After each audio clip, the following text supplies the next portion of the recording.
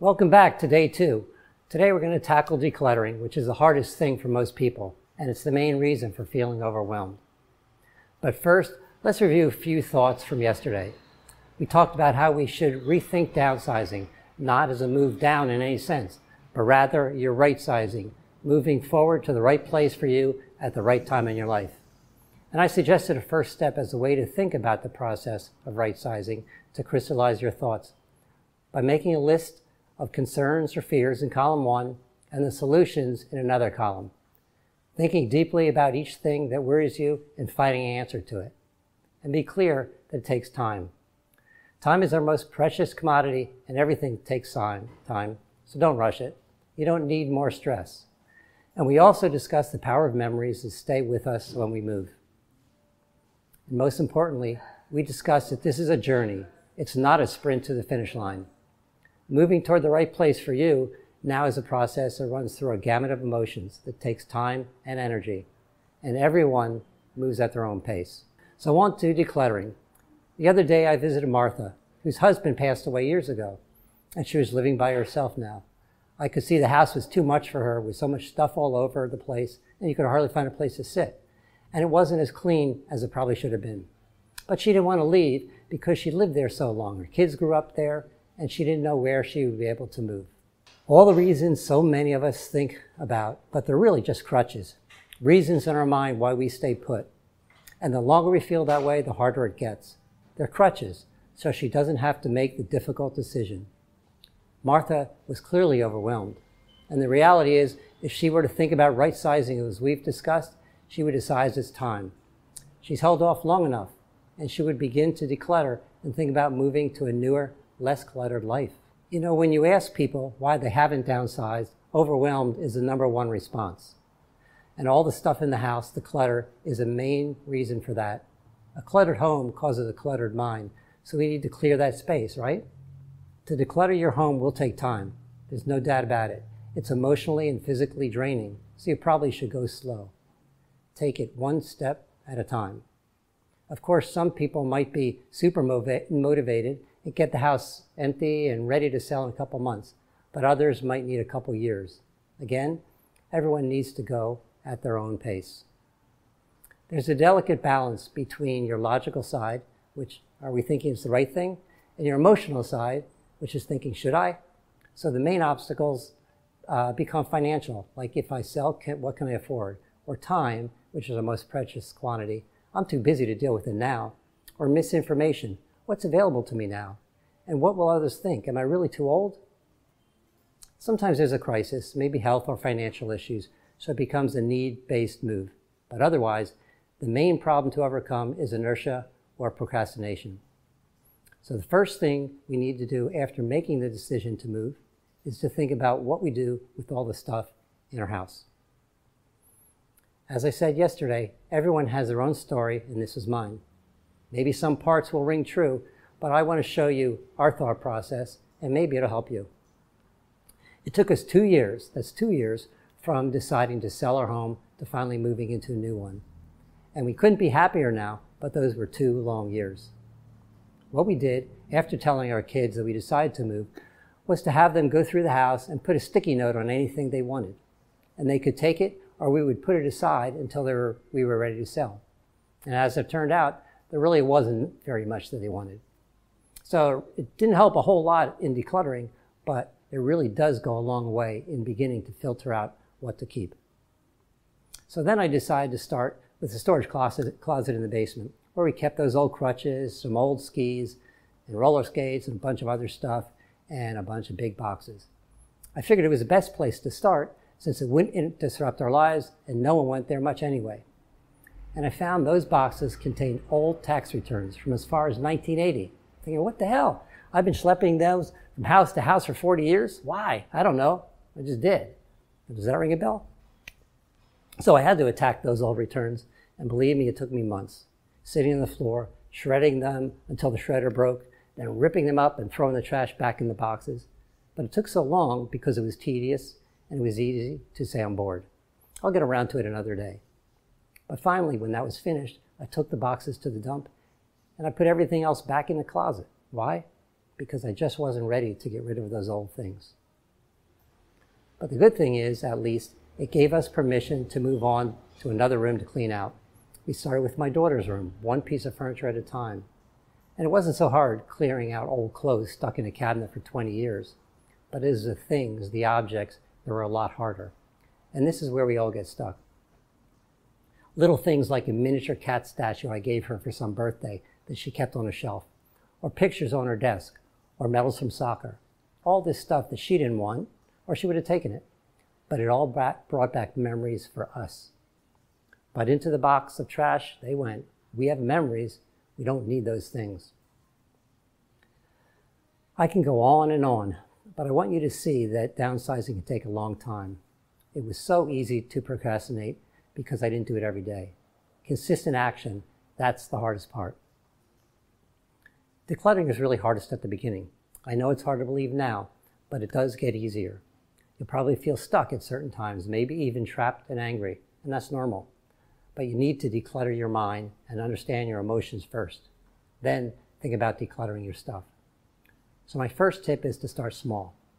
The most common failing is trying to do too much too soon. You might start with one piece of furniture or one drawer or a closet, but don't pressure yourself to do it all now. So I suggest you start with no more than 2 hours at a time. It gets mentally exhausting after that. We're always thinking about what to keep and what to get rid of. Bottom line is, you should keep what you love. The things that absolutely mean the most to you. Not what you like, but the items that you love the most.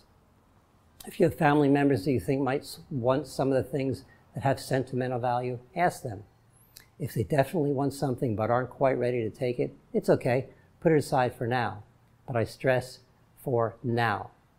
They'll need a final call when you're getting closer to finished, or else you're going to get rid of it. This is not a threat. It's a promise to yourself. You're almost done and you don't need more stuff in the way so they can come and get it, or it's out of there. And please do not let anyone tell you what you should keep. If your family says maybe you should keep it, maybe isn't a yes. So that means get rid of it. It's not meaningful enough to anyone. Sorting through things is an emotional roller coaster, so you need to be emotionally and mentally ready. But after you've done it, your life will change, I promise. It requires a mind shift from looking past to looking forward. So there are 3 basic steps to right-sizing. The first is, as I said, emotional readiness. Do you feel ready to do this?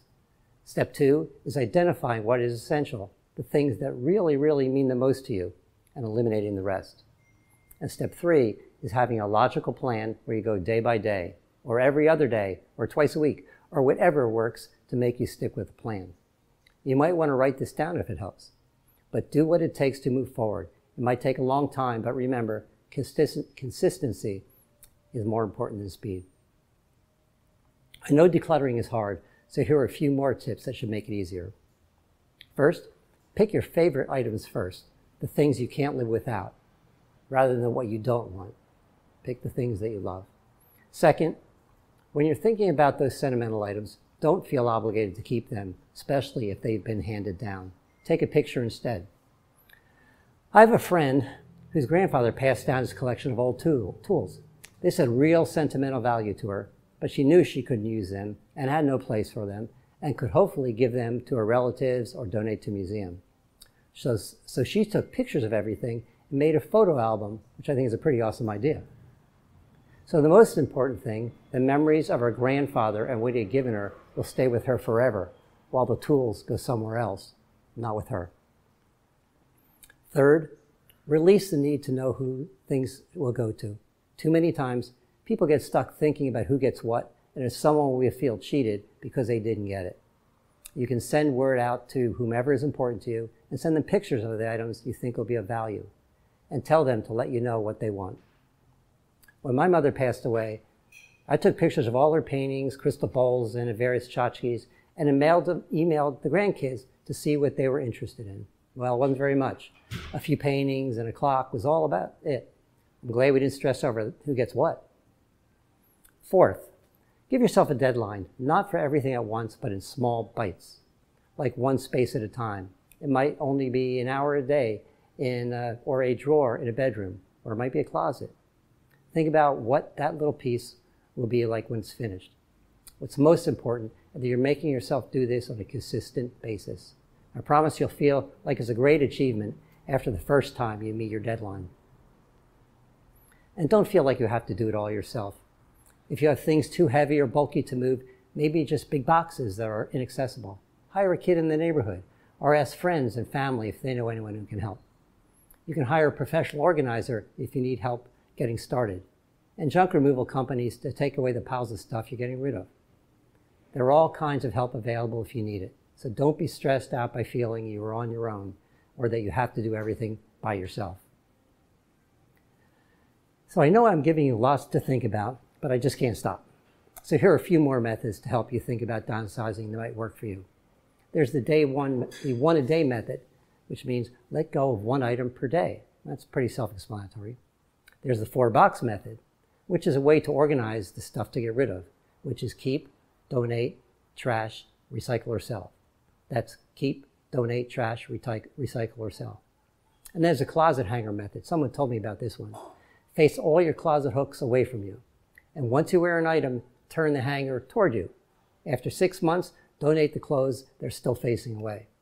Well, this might work for some of you, but I wouldn't have any clothes left. Okay, last ones. Here are a couple more tips that I think will be helpful.